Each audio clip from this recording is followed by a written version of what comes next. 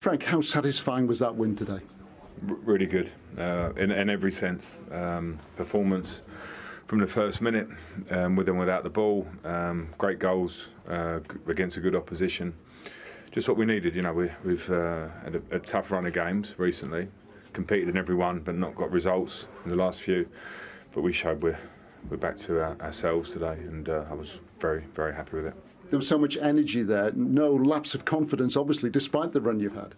No, and we were 7 unbeaten, so you know we knew we were in a relatively good place, and we had a hard run, as I say, and the Premier League can do that to you. In our position, we have to stay very strong and together at that point, and calm actually. And I think the lads showed today, the players who started, the players that came on, what we're working towards.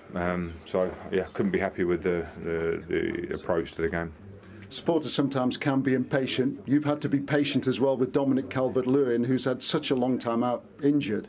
But he started against Newcastle, started today and got a goal as well. What a contribution he's made.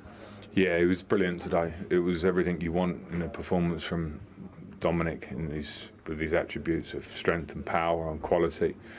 And you're going to miss him. You know, people maybe take it for granted. Since I've been here, you know, I've had moments of having him in the team. He gave us a big moment against Palace last year.